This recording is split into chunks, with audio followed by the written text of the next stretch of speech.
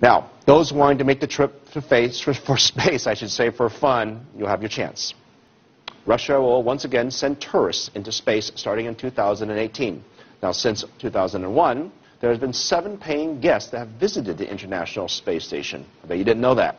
But the program was cut back in 2009. Since then, only professional astronauts and cosmonauts have been sent into orbit. Russia will make an exception. The 2008 start time in September.